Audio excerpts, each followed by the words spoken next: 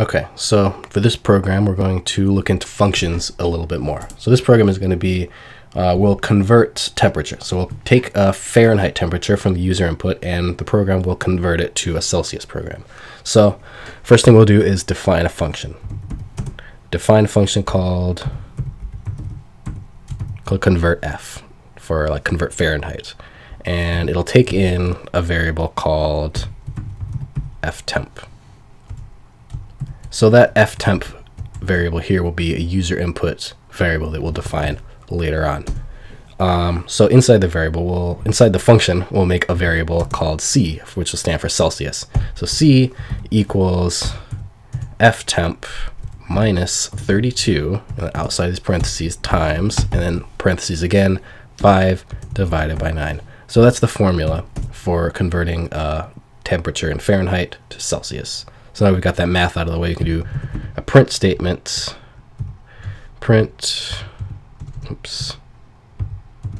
ftemp Fahrenheit is equal to, and then we'll, should we round this? I think we should round it. So like I said before, Python does a little bit weird. It's %.2f. So this will be, actually let's do %.3f. So it'll be 3 paces after the decimal point. You know, just a little bit more precision. So then another percent, and then C for Celsius, comma, to concatenate, and then just words that say, I think I spelled that right, Celsius. Okay. So that's all for the function.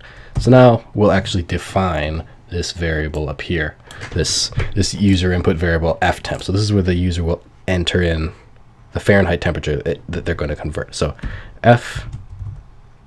ftemp equals, let's make it a float,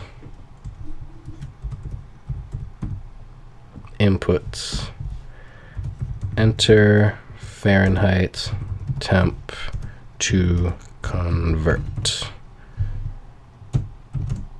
So now that we have that, all we have to do is the output section. So output will be convertF ftemp.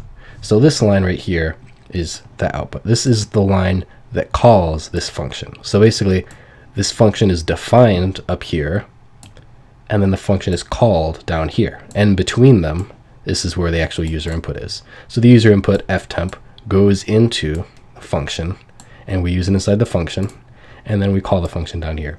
So the function doesn't actually return anything like last time. So in a way, it's actually simpler. So assuming we got everything right, let's run this program and see what happens. Enter Fahrenheit temperature to convert. 32 degrees. 32 Fahrenheit is equal to 0 Celsius. Yep, that is true. All right, let's run it again with a different temperature. 80 degrees Fahrenheit is 26.667 Celsius. So that's 3 points after the decimal, which is that right there. So if we wanted to have more precision, we could do like 9 points after the decimal, and we're on the program again. So what if we do like 80 degrees? Whoa, that is some precise data.